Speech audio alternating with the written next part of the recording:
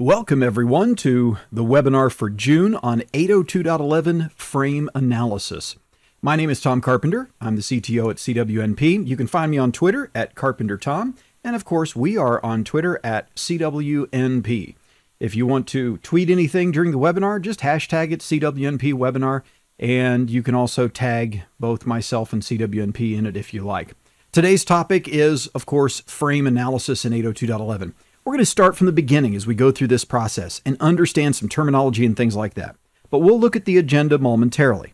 First of all, what I'd like to do is take a quick look at some news. First of all, the Wi-Fi Trek registration is still available at conferences.cwnp.com. Call for speakers is closed and the selection process has started. So we're in the process now of choosing the speakers. You do have 122 days remaining, so it's getting closer and closer. Also, additionally, there is a discount for webinar attendees and friends. If you want to pass it on, that's fine. This is the coupon for the June webinar, and it only applies to any CWS or CWT product. So maybe you're already a CWNA or even professional level certified, maybe even a CWNE, but you've got some friends that need to get started learning about wireless in more detail. You can give them this code. It'll give them a 20% discount on anything they want in the store related to CWS or CWT. And it's good through the end of the day tomorrow, June 15th. So take advantage of it yourself or pass it on to some friends that might want to take advantage of it. Again, the coupon code is JUNEWEBINAR, and it's a 20% discount on any of the products you see in the store for CWS or CWT. Well, with that, let's take a look at the agenda. So first of all, we're going to talk about, as I said, terminology. So I want to make sure we understand the terms in and around 802.11 frame analysis. And you'll notice I'm not saying protocol analysis necessarily, I'm saying frame analysis, because we do want to focus today on the frames, that layer 2 level. And we'll talk more about that as well. Then we'll talk about the different protocol analyzers that are available and the features and capabilities that we offer. And then we'll discuss troubleshooting. So how does all of this apply to trying to resolve the various problems that may occur in our network? So with that said, let's cover the terminology. First of all, we have the term bit, which probably most of you know means a 1 or a 0. A bit is a value that can be equal to 1 or a 0. So 1 bit can be on or off, right? If it's on, it's a 1. If it's off, it's a 0. When we put multiple bits together, we have what is called a byte. But many of the standard documents, including IEEE and IETF for RFCs, will use the term octet because it's more accurate than the term byte. So byte, a lot of people don't realize, is a general term. There's this assumption that a byte is 8 bits. Well, an octet byte is 8 bits, but a byte could be 7, it could be 4, it could be 9. It's a byte of bits. It's a chunk of bits, right? And so the reality is that a byte may not be 8 bits, but an octet is specifically and always 8 bits. And that's why you'll see that term octet used very heavily within the standards documents, because it's defining an 8-bit byte. Okay. Now, we also have this concept of the OSI model layers, and the OSI model is a reference model that we can use to think about the way networks work. And so we look at each layer of communications that happen to provide connections between devices. So we have layer 1, the physical layer, all the way through to layer 7, the application layer. Wi-Fi operates at layer 1 and layer 2. So layer 2 is where 802.11 frames are created. And then the layer 1 area is where we do some headers for the physical layer and then actually transmit the bits, the 1s and the 0s going out as radio frequency waves.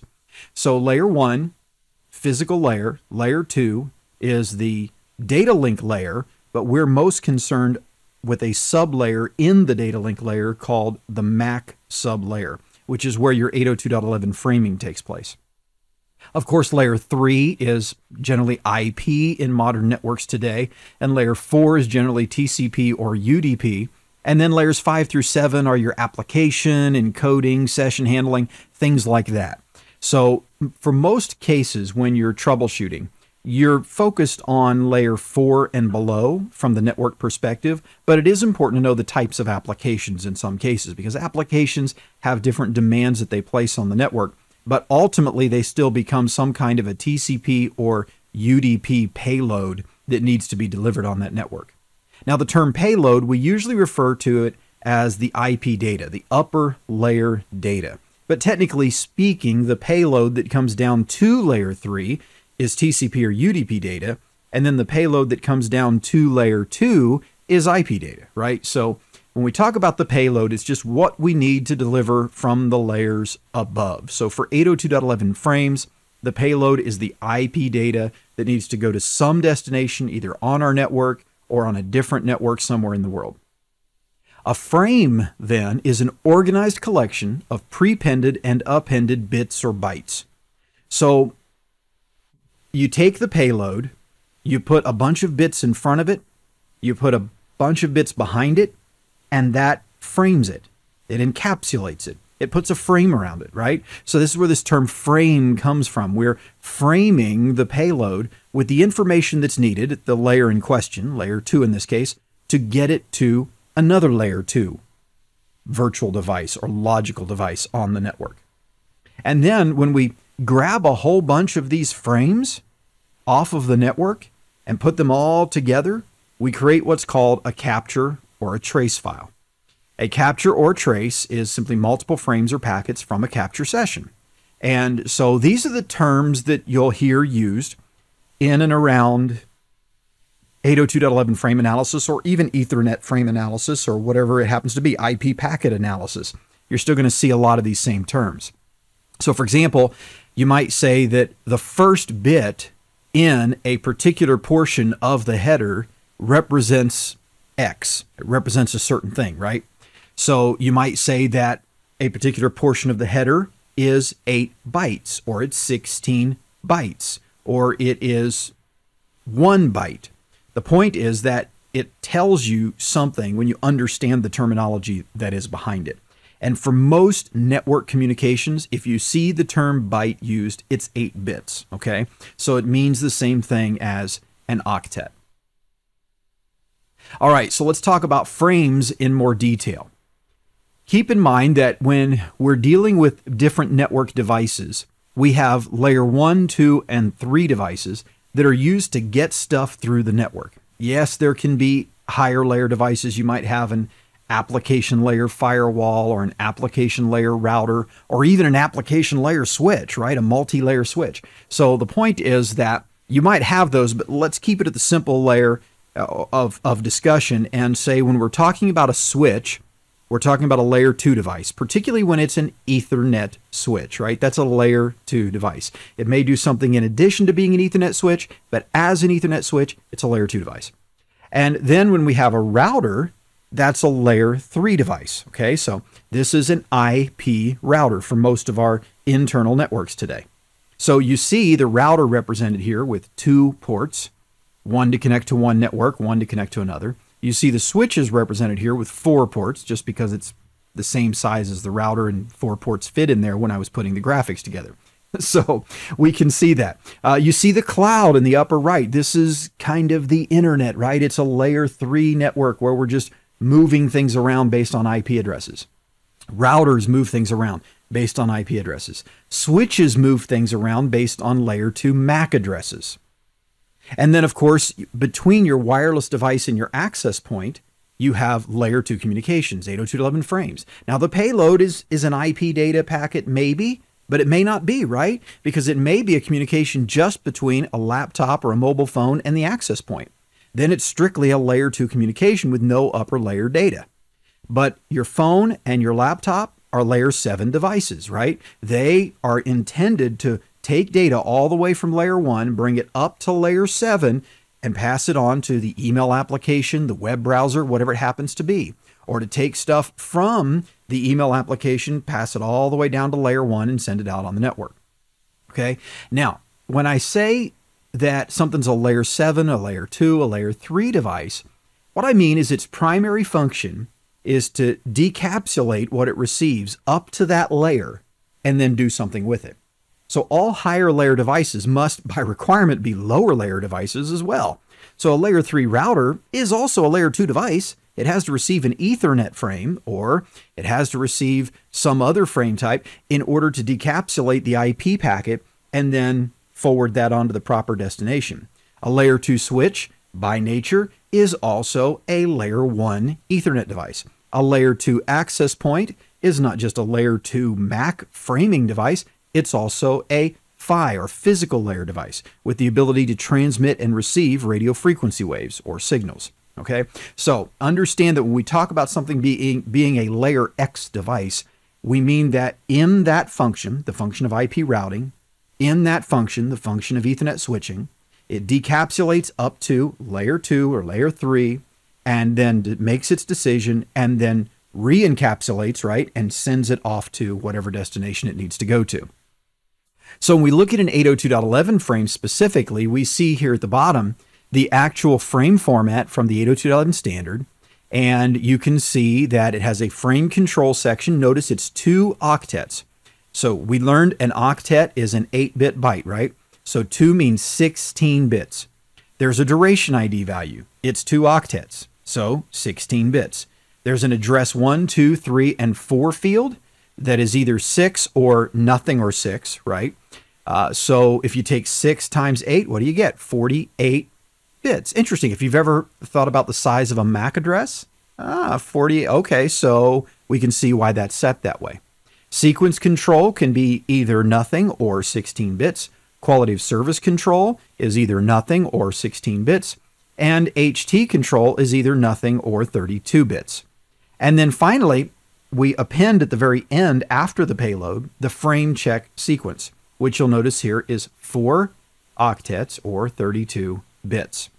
Now, the frame check sequence is used to validate the preceding portion of the frame to make sure it was received without corruption. Okay, so that's why that's there. And it's also appended, it's at the end. So think of this frame as being transmitted from left to right. So the first wave, if you will, that I'm going to send out is going to represent whatever number of bits it can of the frame control field. And then the rest of the frame control bits in the next wave, and the rest in the next wave, and then the duration ID in the next wave. So I'm being simple here saying waves, but the point is that our symbols represent this information, right? And we're going to send it starting with the frame control field, then the duration ID, then the address 1, and if it's there, address 2, address 3, then sequence control if it's there, and so forth. So the frame check sequence is the last thing that is transmitted. Now, let me state something very clearly. All of these frames are just a bunch of ones and zeros. It might seem overwhelming at first, but you can go to the 802.11 standard and go into more detail than I have time to get into today, but you can download the 802.11 2016 standard, for example, and you can go in and see, okay, the frame control field, what are those 16 bits divided into? And what does each individual bit represent? Okay, so for example, there's a frame in there, rather a bit in there related to power management. All right, so what does that bit represent? And once you know 0, 1, what does it do? You can read about it in the standard and just take it bit by bit, and it's not as big of a deal. It's kind of like eating broccoli when you're a kid, right? So when you're young and your parents make you eat broccoli, it's kind of the thing where you just have to take the first bite. You get what I mean. But the point is, take it bit by bit, and you can understand what these things do. You don't have to be overwhelmed by it. Make sure you understand the meaning of those bits, what they represent, and then you can gather that information and understand it in great detail. Now, by the way, before we leave this slide, there's one more section, the payload, which notice is called the frame body, over to the right in the 802.11 frame. It's called the frame body. That's what we're calling the payload. And notice it's just stated in the newest versions of the standard as variable length. So at one point it was from 0 to this, and then they changed the standard, and then it was 0 to this, and they changed it again, and it was 0 to this. So rather than that, they just said it's variable. Okay, but then it does define in the standard, depending on various scenarios, are we using frame aggregation, etc., what that actual length can be. So it's a variable length depending on the upper layer payload, right? What do I need to send. So I don't need a 2000 bit frame body if my payload is only 43 bits, right? So therefore, it's a variable length field. Now, what we use to capture these frames is a protocol analyzer. And this is where it gets very, very important with 802.11. On the left, we see Air Magnet Wi-Fi Analyzer.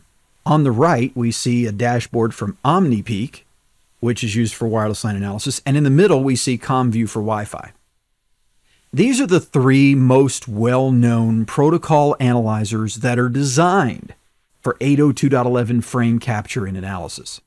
The reason I emphasize that is if you don't have a tool that can capture 802.11 frames, and there are others as well, but if you don't have a tool that can capture them, then you're not going to see the 802.11 frames. For example, you might be connected to a wireless network using your laptop, and then you run Wireshark on Windows, and you do a capture of your network traffic. Well, unless you have the right adapter, and there are very few that work with Wireshark directly on Windows, you're only going to really see IP data and up, only data that's destined to you or going from you, and you're going to get a fake Ethernet header put on it. It's not Ethernet, it's Wi-Fi, but that's what Wireshark's going to do to you.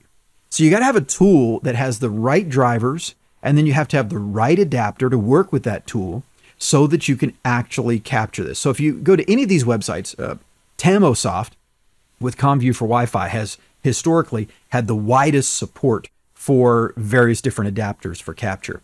It doesn't necessarily have as powerful of a dashboard engine as what Air Magnet has or OmniPeak has, but it has a wider support for adapters than either of those has typically had in the past. And so you can get the right USB adapter, and then you can perform your capture.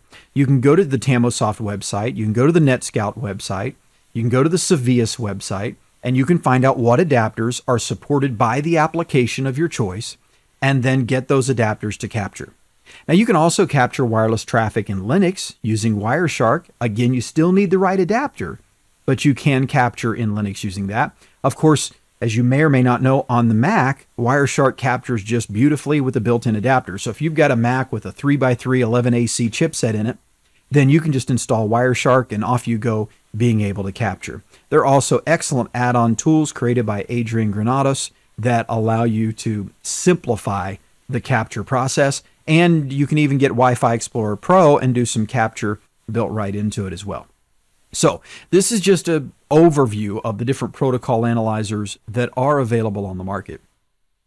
The types of protocol analyzers vary. So the three that we looked at on the previous slide were actually all portable, mobile, laptop based, right? And mobile protocol analyzers are good, but sometimes you want to have either infrastructure or distributed. With infrastructure, it means that I'm capturing from my access points.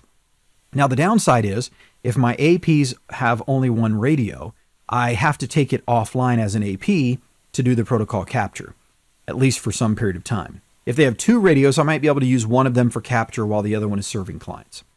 Then with the distributed, the basic concept is I'm putting sensors out in my network that can capture all of these, and they're bringing them back to a centralized location. So there are three basic types of protocol analyzers: mobile, infrastructure, and distributed.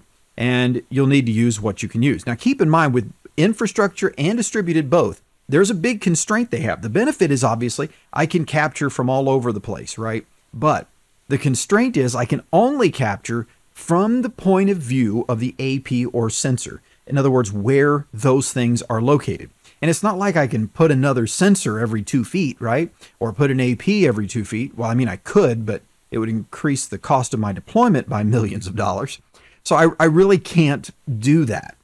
And that's why mobile analysis, at least today, is still very beneficial, because I can go specifically to where the client might be located that's having a problem and see what things look like from that specific location. Now let's just take a look at a few frames.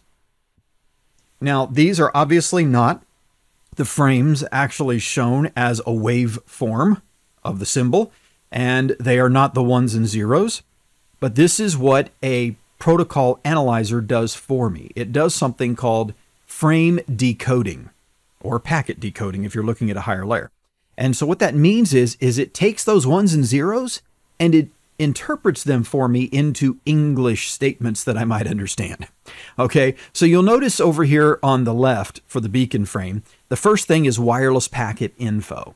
All right, this is something that is either passed up through the driver to the protocol analyzer or is a best guess from the protocol analyzer using some types of internal algorithms. But basically, it's telling me things like the signal strength, the signal level, the noise level, the data rate that it's sent at. This is 1 megabits per second. So I'm going to pause for one moment and I'm going to give you a chance to think about it. You don't have to type in your answer. I just want you to think about this. If a beacon frame is sent at 1 megabit per second, what frequency band am I in? Now the answer is on the screen, but I want you to think about it. Yeah, you're in 2.4 gigahertz, aren't you? Because there is no 1 megabits per second data rate in 5 gigahertz. The lowest data rate in 5 gigahertz is 6 megabits per second with 802.11a or OFDM. And so we're definitely at 2.4 gigahertz when we see that 1 megabit per second. Of course, a couple down, it tells us that, right? We can see we're on channel 4. Oh, isn't that lovely? 2427 megahertz or 2.427 gigahertz. We can see the frame size is 308 bytes. And then we get into the actual 802.11. Notice the first thing there, you have a frame control section, okay? And you see the duration value, the destination address, the source address, the BSS ID. There's a fragment number and a sequence number. So that's up in that upper layer information, right? The frame control and then the address 1, 2, 3, and 4, what have you. And then the sequence numbers there. And then notice we get into what this frame is actually about. It's a beacon frame. So because it's a beacon frame, I see the beacon interval. Now, it's important to know that this thing called the beacon interval is a target interval. Okay, it's a target beacon interval. It is not fixed where it's guaranteed to go out at that time. When the AP wants to send a beacon frame, which announces to the world, hey, here's the network, among other things. When it wants to send out a beacon frame, it has to contend for access to the RF medium, the channel, just like anybody else does, right? So because of that, you can see that it's going to target 102.4 milliseconds. Okay, so that's the fixed actual number. It's the default that all the devices will use unless you change it. So what that means is a little less than 10 times a second, it's going to send out a beacon frame. Now, if you think about that, it's a 308 byte frame. If I had 10 APs, I'm sorry, 10 SSIDs on this AP for some reason, then that's 3,080 bytes sent out every second. 3,080 bytes sent out every second. But wait a minute, it's 3,080 bytes times 10, right? So it's 30,800 bytes that I've got to send every second just for beacon frames. This is why you don't want to have too many SSIDs. We usually recommend keeping them at 3 or fewer, maxing out at 4 or 5 if you absolutely have to. But you want to keep them as low as possible. You'll notice the SSID is JNT24, and look at the current channel. Wait a minute, it's channel 6. Hold on, over there it told me it was channel 4, but here's channel 6. How is that possible? Well, here's the thing to keep in mind. That wireless packet info is not always right. So what we see on the left under wireless packet info could be simply an error of the best guess of the protocol analyzer. It could be that I captured on channel 4, but look at that signal strength, neg 21. It could be that I'm capturing on channel 4, but I'm actually picking up the beacon frame and able to decode it and everything because I'm so close to the transmission so that I can actually pick that up. So that's a possibility. But the only way you can really know is to know when you captured this, what channel you were capturing on. I happen to know this was coming from a scan, and so it probably did capture on channel 4 and pick up the beacon frame. You can see security settings in here. That's called the RSN information element and so forth. So this is what a beacon frame looks like. Here's an authentication frame. I won't spend as much time on it, but you're going to see in the request for authentication, this is standard 802.11 authentication. It's not WPA personal or WPA enterprise, WPA2 or what have you. This is just an authentication frame to gain access to the AP. So The thing we send it to is the AP, so the receiver address is the AP MAC address. The transmitter address is the station MAC address. Then when the authentication grant goes out, so the authentication frame goes back to the client, notice the receiver is now the station, what was the source, and the source is now the AP, what was the receiver. Okay, so it's just in reverse going back to that station. And then here we see association frames.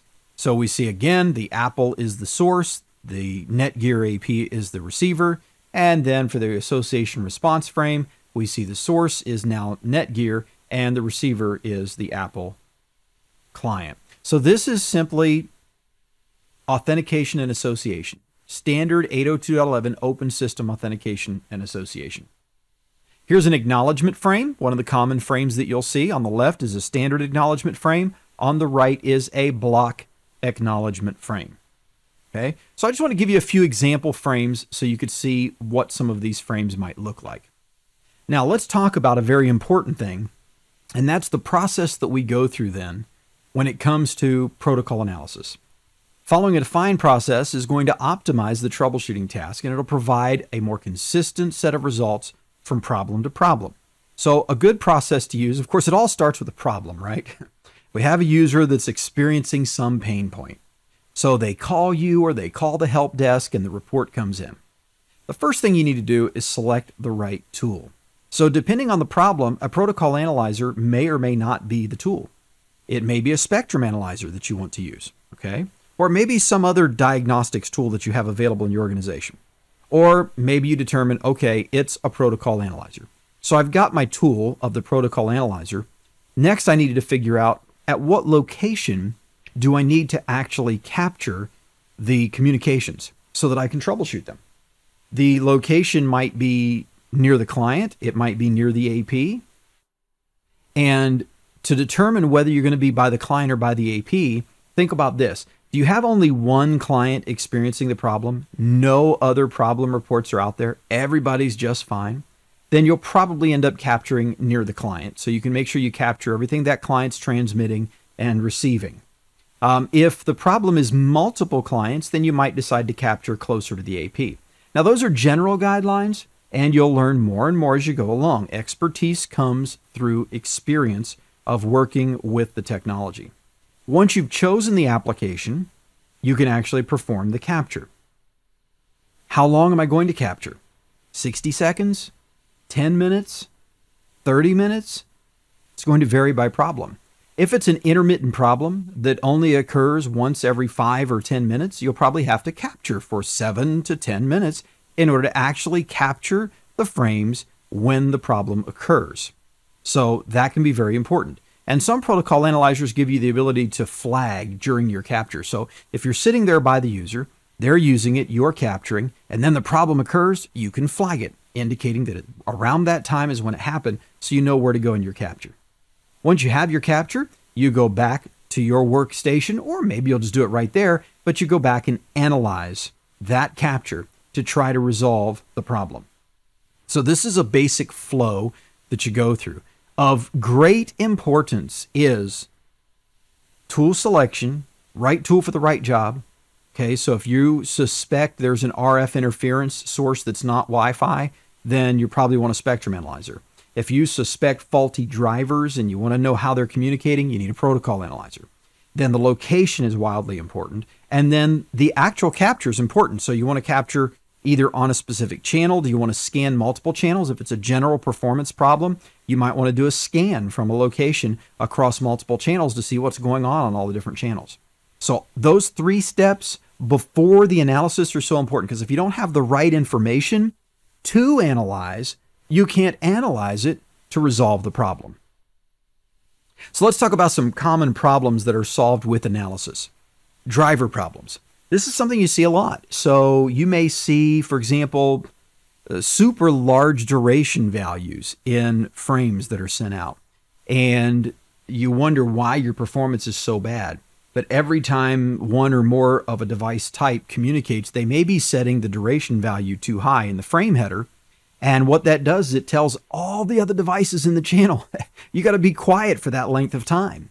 even if it didn't need that amount of time to communicate. So a bug in the driver, and these have been seen. This is why I'm using it as an example. These have been seen in live environments. And sometimes you can fix the problem by updating firmware, updating the drivers, what have you. Connectivity problems. Devices are unable to connect to the system. And so you can analyze those problems and figure out what's going on. Is this an interference issue? Is this a configuration problem? So for example, maybe certain data rates are disabled on the AP, so the client can see the AP. It shows up in the list of SSIDs, right? It can see it, but it can't connect to it because it doesn't have enough signal strength to support the required minimum data rate, right? So those kind of things can be discovered. CCI issues with the right tool. So if you're wanting to know how many different APs are seen from a particular location, or how many client stations are seen from a particular location, when you do your capture in the tool, you'll be able to see, okay, on channel 6, how many different devices did I see communicating and what BSSs are they a part of? So you could actually then begin to figure out if maybe there is a CCI problem. And remember, CCI is co-channel interference. It's what occurs naturally where a station has to wait and be silent and can't communicate because it's waiting on other stations to finish their communications on the network. You can locate configuration errors. So you can quickly look at beacon frames and see the settings from the AP and maybe figure out some wireless LAN profile setting configuration problem that needs fixed. Some protocol analyzers allow you to set alerts. So you can say, hey, if I see an AP that does not support 6 megabits per second, I want you to fire alert because maybe we want to require that that be supported everywhere in 2.4 gigahertz, in 5 gigahertz, what have you. So we'll disable 1 and 2, maybe even 5.5 and 11, because we don't want any 11B devices connecting to the network, let's say. But we want 6 to be enabled everywhere for some reason in our configuration. So we can have an alert that fires off and tells us about that. You can look at security settings. And so again, good tools can give you reports on any device that breaches some policy you set up. Like alert me if there's any AP out there that's still running WPA, which is TKIP RC4, right, on a BSS. And then just general performance problems. So you can do a capture, you can look at the kinds of communications that are happening, you can understand what stations are talking the most, and this kind of thing can help you resolve various general performance problems. Now, that's the scheduled content that we have, but let me point out that on YouTube, on the CWNP TV YouTube channel, there are a couple of pre-existing related past webinars you might want to look at in addition to the information we've shared today. There's one a little more recent, 802.11ac frames, what's changed? Well, that's actually a couple years old now, but it still gives you an overview of the changes that came with 802.11ac. And then there's a good webinar on little known wireless and wired analysis tools, which introduces you to some of the different tools that are available to you. Of course, we're in the middle right now of updating our CWAP certification. And so you're going to see learning materials come out for CWAP in September of this year, including e-learning, study guides, brand new courseware for our training centers, practice tests, and so forth. And all of that is going to be really valuable information for you to take your knowledge even deeper into frame analysis than we have time to in a presentation like this.